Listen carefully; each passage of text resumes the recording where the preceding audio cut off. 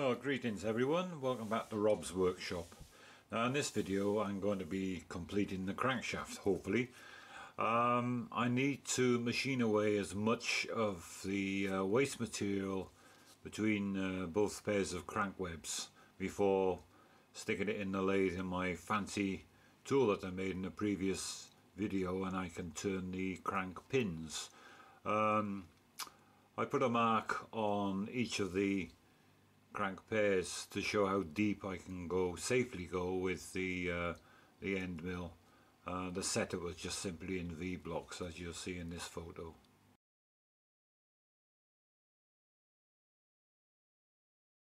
So off we go to the mill and start removing some metal. So I've already started milling away material here. This side here is down to 0.21 wide, which is a wee bit more than the final size of 1875. But I'll leave it like that because I've just got a few thou then to take off in the lathe. What I've done is I've used my DRO. I've zeroed the side there on absolute.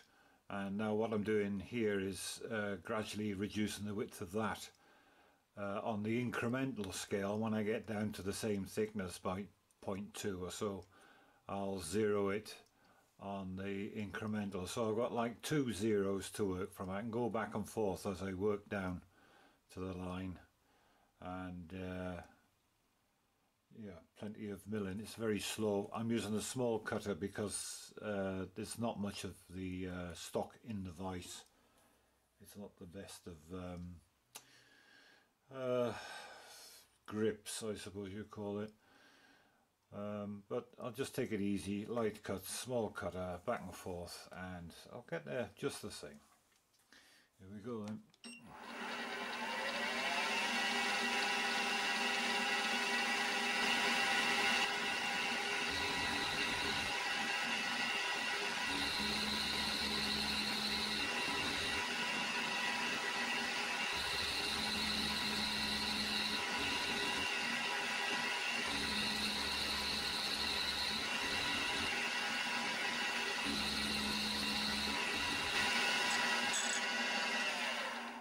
Have a check, see what we've got thickness there. And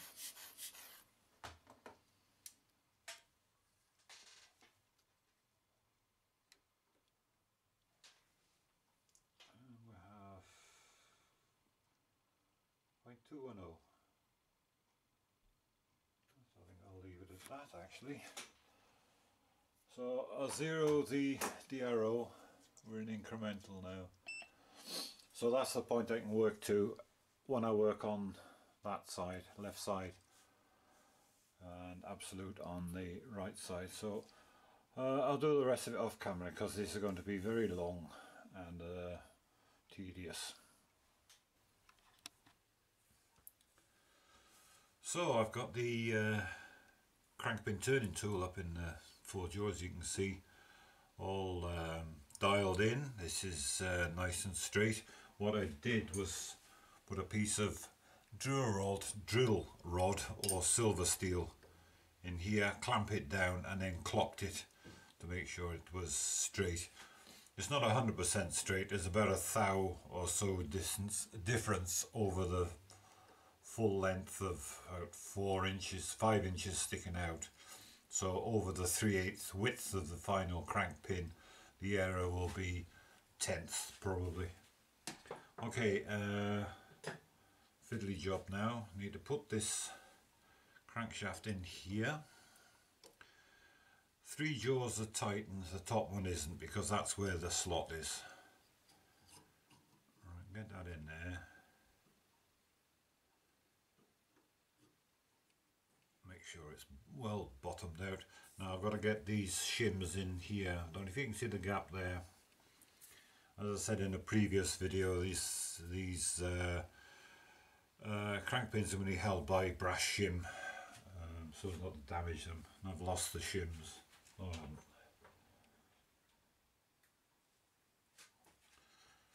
Alright, bear with me while I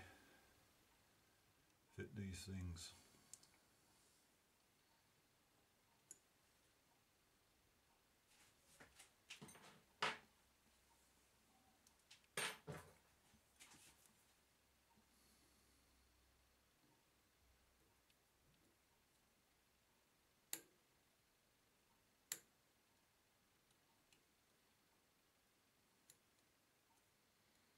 That's one, that's not going to fall out. Put the other one in.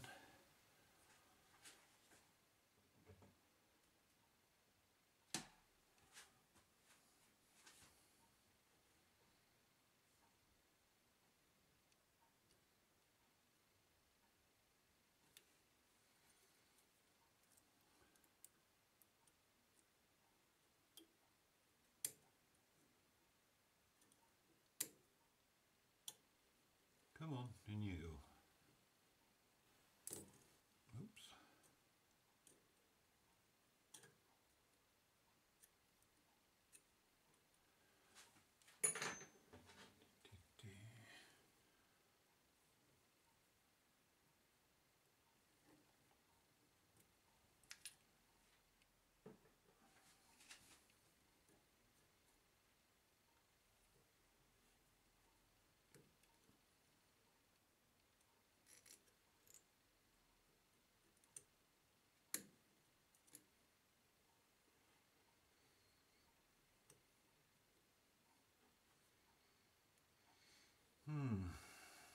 This has been a bit difficult. Never mind, we'll get it in.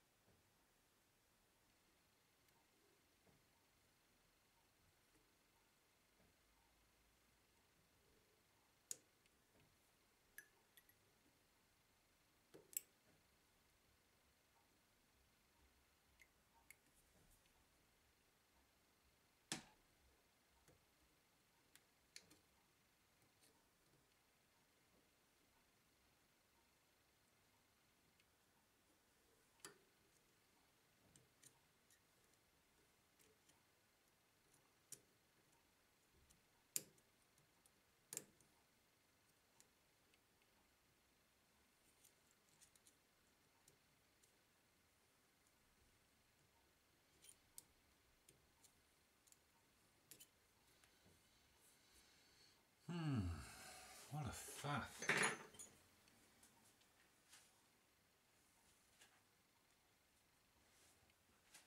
I was thinking maybe the pressure from these jaws was closing that in, but it's the slot isn't that deep anyway. Shouldn't influence that. This is very strange.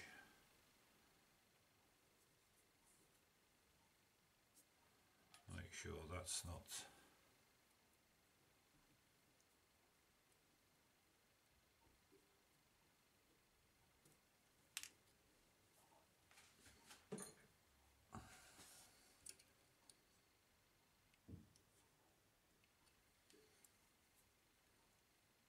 That's what was wrong.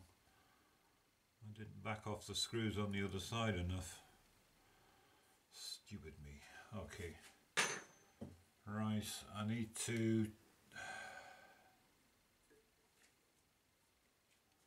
just nip up.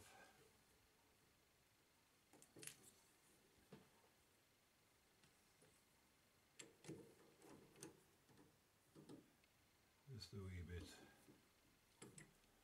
And then tighten these little Allen screws.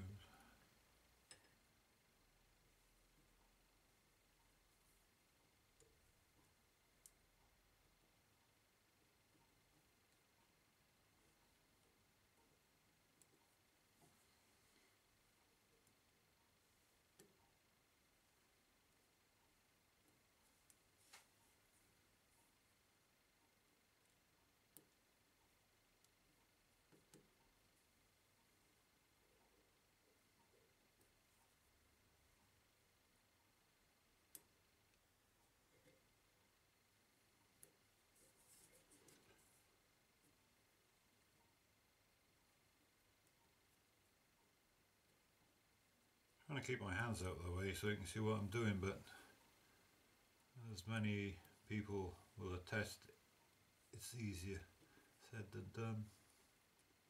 That's one. Okay. And then final nip. Good, that's going nowhere. Okay. Time to I need to sort out my turning tool. It needs a bit of a hone, so I'll get back to you when I'm ready to start cutting metal. Well, I've had fun and games with turning this crank pin. I tried all sorts of tool configurations and shapes and so forth, speeds and feeds, but at the end of the day I think it was just very hard in this area here, because once I got underneath that it's been machining alright. What I did do was relieve the centre of the cutting face at the front there. I got this tip from Joe Pye when he did a similar job in one of his videos. Just relieve the centre section of the tool, reduces the tool pressure and minimises, well, it reduces the chances of chatter. Took ages to do. At least the crank pin is parallel and it's slightly oversized, so I can polish it up, improve the surface finish a bit and get it down to size. At the moment I'm machining the inside of the crank webs to thickness. These have to be 0.1875, so I've only got a few thou to go, and we'll take another measure shortly.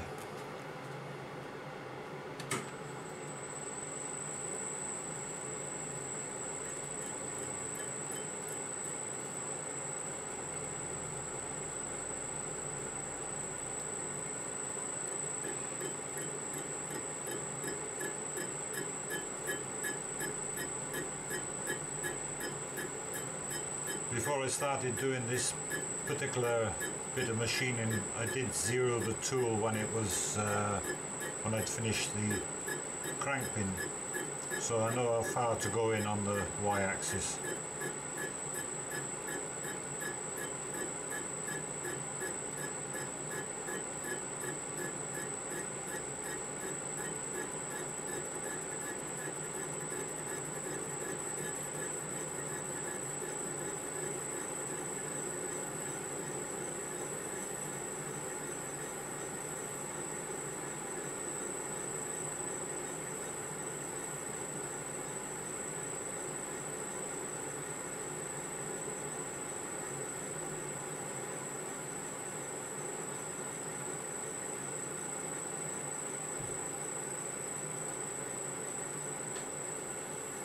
Back out again. We'll have a quick measure, see what we've got.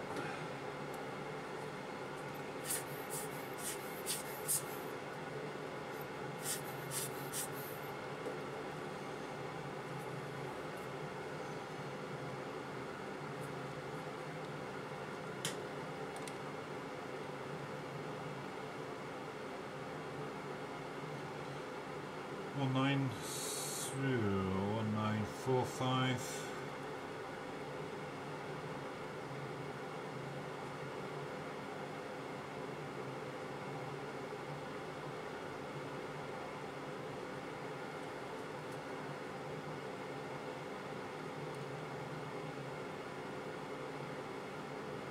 And 35.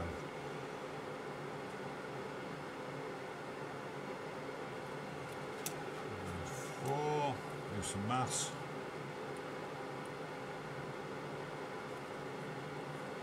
Seventh out. Right. Another 5 thou and another measure.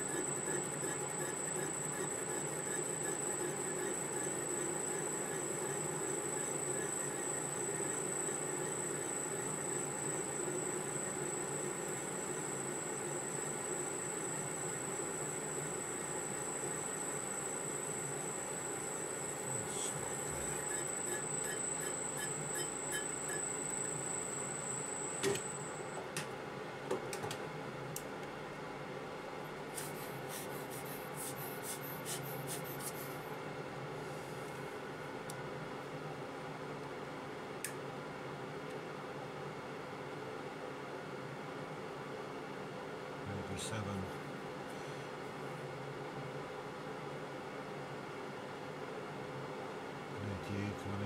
Right, I'm going to stop there. Seems to be spot on. So move across. I'll just touch off on the other side. Do a very light cut, measure it, and then take it from there.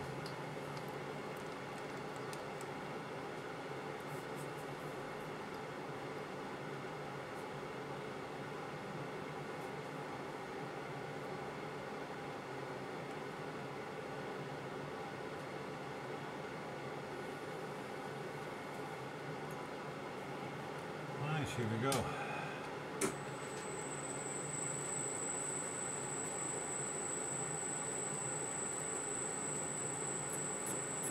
Just touching there. We'll zero the x-axis again.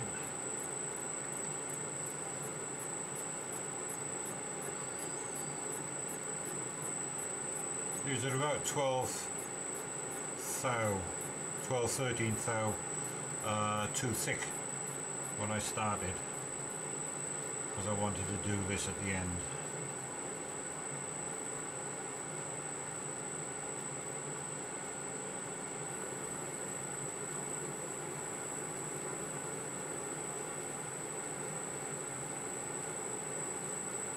Stop there, come back out.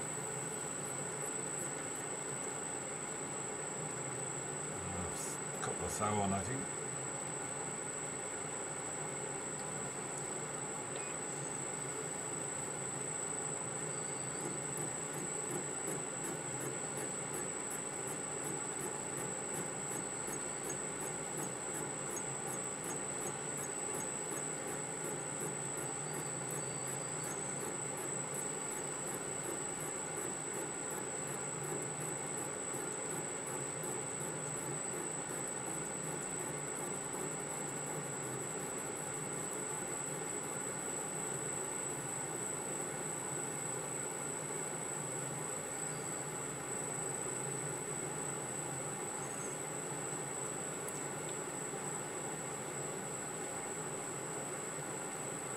Thou more.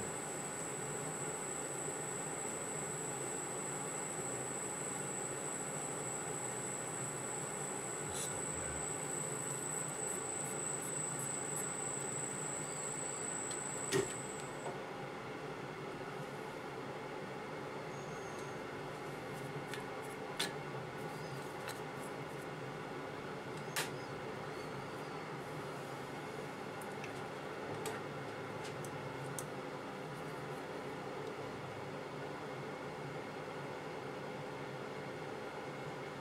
Okay, down to 197.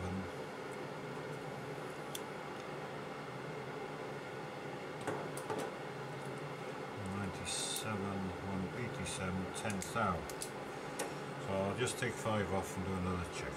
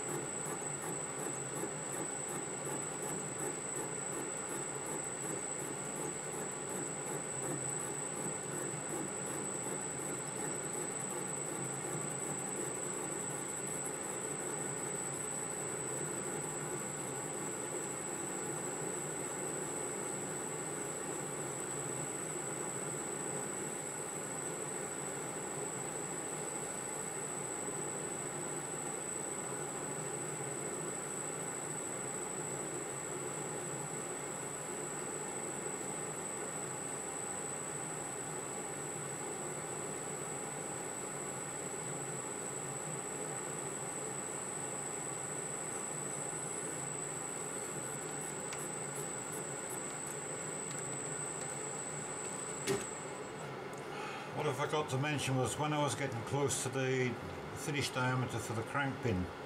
Because the tool is so springy, it's narrow widthways and height, there's going to be flexion in it during operation, so I went back and forth at the same setting quite a few times just to take any spring out of the tool,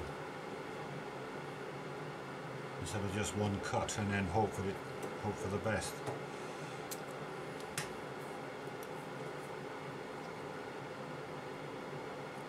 I should really take this out of the jig to measure it as I did that one, but I don't want to disturb any settings.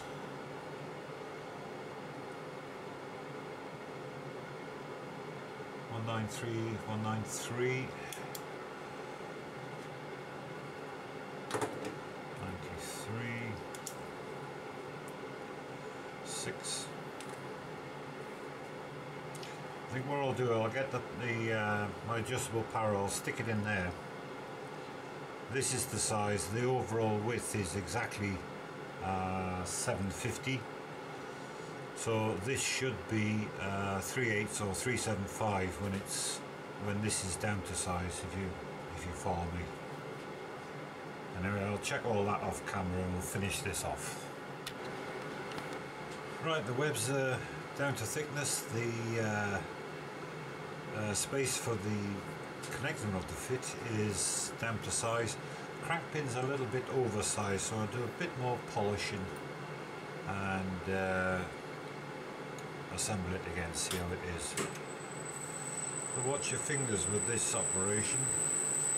You've just got fingertip control on the ends of the tape. If it catches on anything, I'll just pull it out with fingers. The finish is quite good. I'm quite pleased with the finish.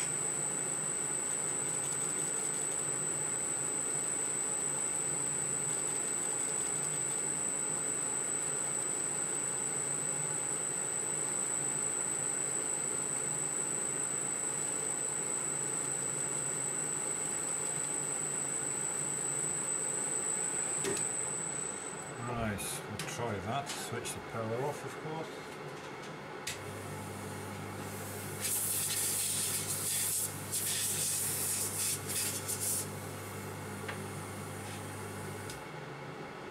Let's see how this goes.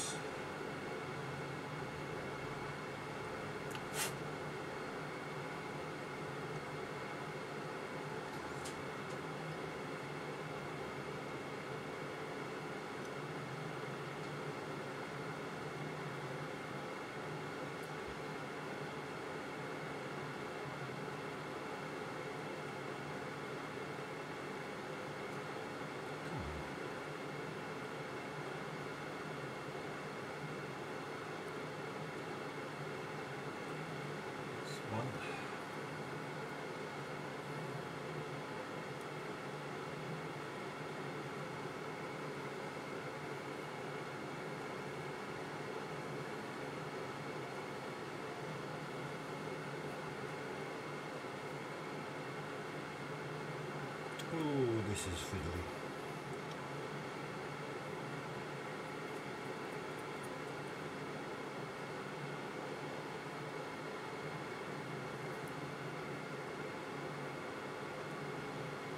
Now don't drop it into the swarf tray, Robert. You'll never find it. And what have I done? I've dropped it. Come out. Gotcha.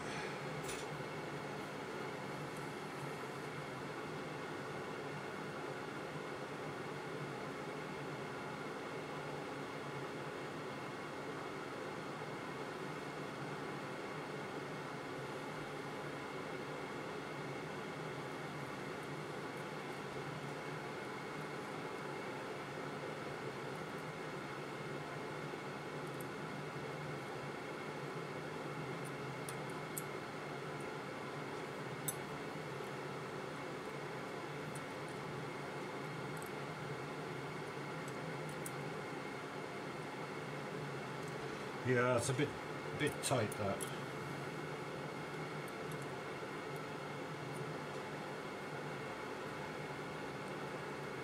a bit more polishing to do, I think.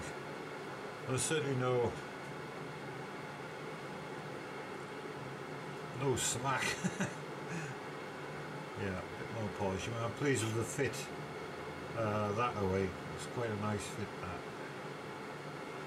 But I'll do more polishing off camera and I'll get back to you.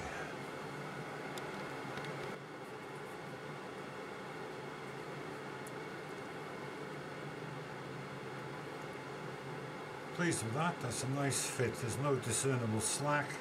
It's a little bit, oh, it's not even tight, but I'll certainly run in easy enough. Right, I'm going to take the thing out now.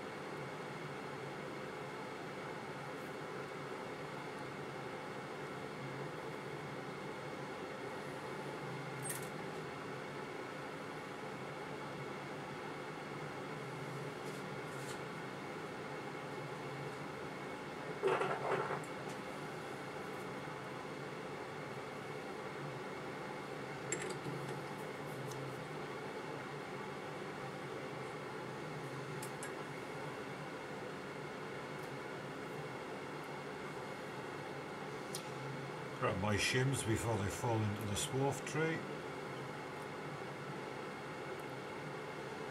we go. That's not too bad, that. I'm quite pleased with it. Got to do the same at this end now, wish me luck. But I'll do all that off camera.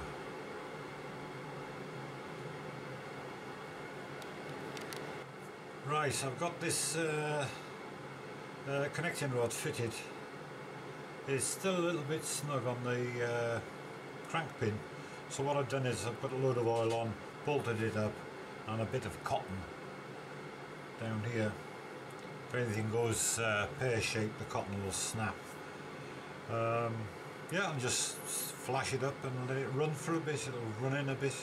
At least this is not wobbling about, which is very important. If this is oscillating back and forth, it means the crank pin isn't parallel to the main journal, or that way. Any sort of wobbling about this end means there's there's some incorrect alignment of the pin. But we'll just let this run for a bit like that. It's dead steady. There's no wobbling. Pleased with that. Just got to do the other end now. Oh, blimey.